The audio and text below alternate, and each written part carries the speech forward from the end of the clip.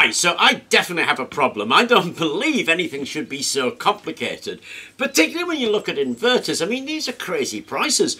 They're a couple of £1,000 for these things. Now, changing DC into AC is not a new problem. It's been around since the 1900s. When you look back on what they used to do, they were really inventive about how they did that. And one of the really popular methods was to tie a motor together with a generator to create something called a dynamotor. And what that did was inversion. Now, it did it mechanically, but they were around until the 60s, and the big issue with them was they wore out. However, these things, I think they must breed. I have loads of these things. They just collect them. These things aren't DC motors. They're actually brushless DC motors. They've got no brushes in them. This was the big issue with dynamotors. And here we have a solution without brushes. So I was driving home last night and it occurred to me that if we took two of these, glued one to the other, left one as a DC motor and the other we made into a generator, we have in fact got an incredibly robust inverter. Now, these things last forever. Actually, you pull these things out of equipment because they just run and run and run. Luke's got one from 1990. It's 30 years old and it's still running because they've got no brushes. They just don't wear out.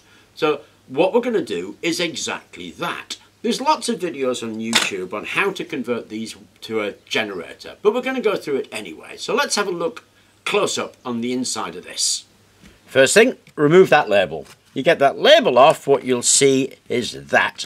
In there's a little plastic washer which you need to prise off. It's got a split in it. Prise the washer off, and that's the spring clip that holds the whole thing together. And then the fan will come off, there we go, like that, and just check there's nothing else in there. Sometimes there's a rubber O-ring, sometimes there's a little washer. In this case we've got a bearing and absolutely nothing. There's our magnet right there, and there's the bit we're interested in right there, the coils, and we need to remove that. Now the coils are held on a central pillar with a press fit, but it is tough, so you need to get a pair of grips and gently coax it free. And it will come free. And there we go. There we go. Now flip it over. This is all the control electronics, none of which we need, and we don't need this either. What we are interested in is that big lump there, there, and there. They're the ends of the coils. They're usually usually a Y, sometimes a delta configuration coil set wound around these, and those are actually the output points for a three-phase supply.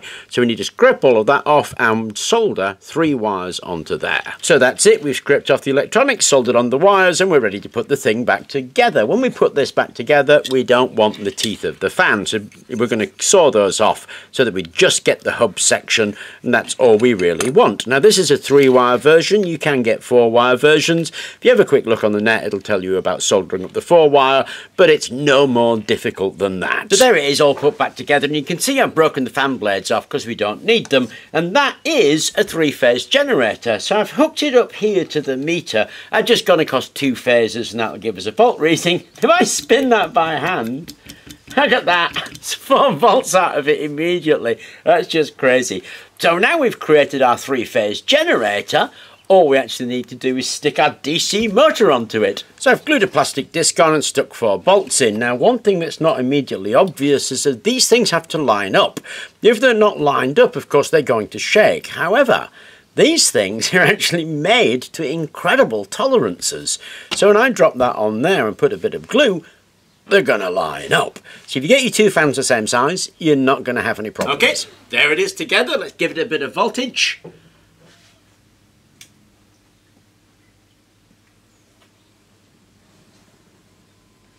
And she's off.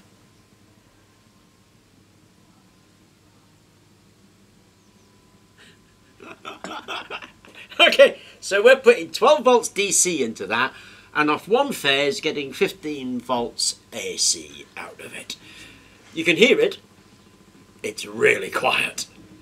That is going to last as long as those bearings, so for years. Okay, that's going to run for absolutely ages. It'll be surprisingly efficient because we've removed all the blades, so it's doing no work apart from that transformation of DC into AC. Obviously, give it an AC load, we'll pull more on the DC because of the conversion. So it's going to be really efficient, it's going to last for ages. That cost me nothing. So even if you wanted something more powerful, and incidentally it will work to the rating of the motor, whatever the motor rating was is what that's going to work to. If you have to buy a more powerful, more expensive motor in order to get more power out of it, you're probably looking at a couple of £100. But then remember, solid state inverters are thousands of pounds. So we can make a mechanical inverter that is really quite efficient, can handle the power and does an awesome job of converting DC into AC very cheaply indeed. Anyway, I thought I would share that with you. I hope you found it interesting, and thank you very much for watching.